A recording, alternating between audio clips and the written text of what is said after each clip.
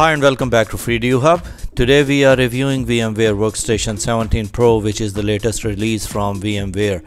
As you know that the professional version is a paid version, and if you want to install VMware as a player, you can download it from their website.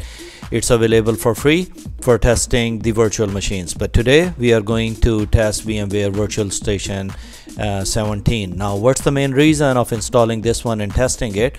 I was reviewing it that what's new in version 17, and they are actually mentioning it over here that auto start for virtual machines, and then new guest operating system support has been added for Windows 11 and Windows Server 22. Further, the most important thing over here is this new virtual trusted platform module 2.0, which has been included as part of the version 17 Workstation Pro. Now offers virtual trusted platform module 2.0 device to support Windows 11 and other operating systems. So now it is natively supported on it. On version 17 we were doing it in a different way, but here it is natively supported and we'll check it. Now to test it, we'll be installing Windows 11, which is the release of November 8, 2022, and the build is 22621 and 819. There are some known fixes and some enhancements in the operating system, so we'll see how it proceeds. So let's start with VMware Workstation 17 Pro, and in order to create a virtual machine, we'll click on Create New Virtual Machine. We'll keep the settings as it is typical. We'll press next. Now it's saying to select the ISO file, so you can select the ISO file wherever you have saved it. As you can see, we have selected the ISO file, and I am installing the business edition of it so that we can activate it using our KMS server. And you can see that how can we activate Windows 11 legally by using the KMS keys provided by Microsoft. Now we'll press next. Now we have selected the directory where we want to install Windows 11 actually on our computer. We'll press next, and here that's a new screen which wasn't there in version 16. It's actually asking you for the encryption information, and you can provide a password that you would like to use in order to encrypt the file. So we'll provide a password over here.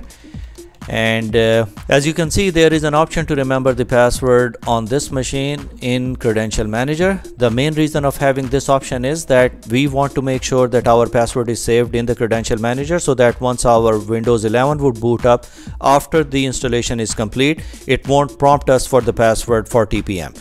Otherwise, you can uncheck it, and once the machine would load, it would prompt you to enter the password. We'll press next. And then it's asking you to have at least 64 GB of space, so we'll keep it as it is.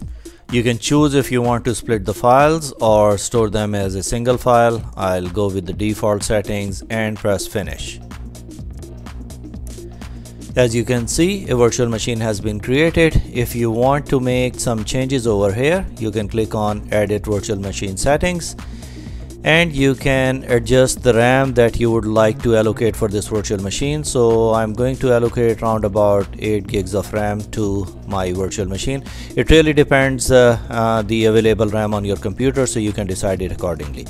Once that's done, I'll click on this power on this virtual machine button to start my virtual machine. Now press any key to start the installation of Windows, and we'll continue with the installation process.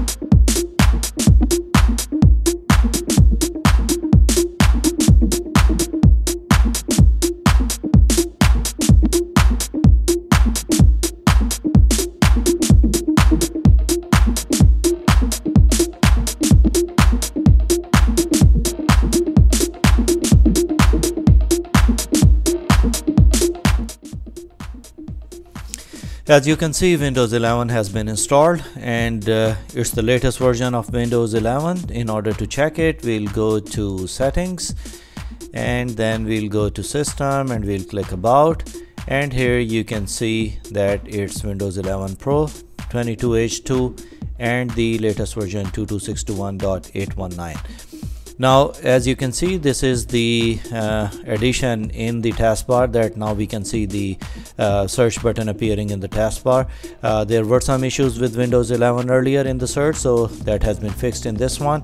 And then you have the taskbar settings and rest of the options. Now you can check that we have not activated the Windows so far.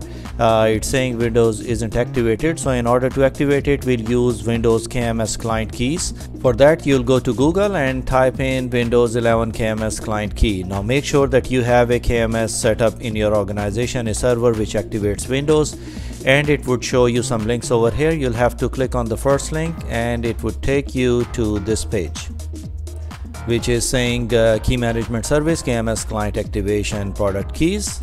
Now we'll scroll down till we'll find this Windows 11 and Windows 10 semi-annual channel versions, and you can copy the key. Now once we'll copy the key, you can see that it's the same key for Windows 11 Pro and Windows 10.